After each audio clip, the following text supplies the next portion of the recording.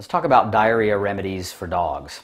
Now, the first thing to know is what is the diagnosis of diarrhea, because there are lots of different causes. Parasitic, viral, bacterial, people food, food intolerance, colitis, you name it. There are lots of different reasons that there can be diarrhea in a dog.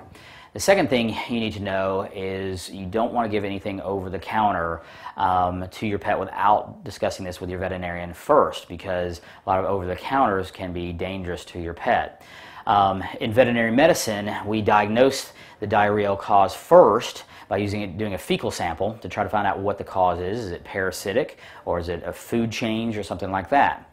As far as remedies are concerned, we use a lot of antibiotics if it's a bacterial issue or colitis or something like that. We also use some natural products like slippery elm, which is basically a fiber matrix, and this is given generally several times a day, and it helps to bulk up the stool and help the GI system kind of get back to normal.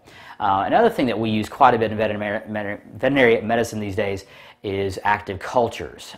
There are active cultures designed specifically for dogs, and sometimes we use active culture yogurt, things like that, as remedies to help the GI system and their GI flora to re-maintain itself so they can get over the diarrhea. But always make sure you have a diagnosis first and the appropriate treatment first without giving anything over the counter.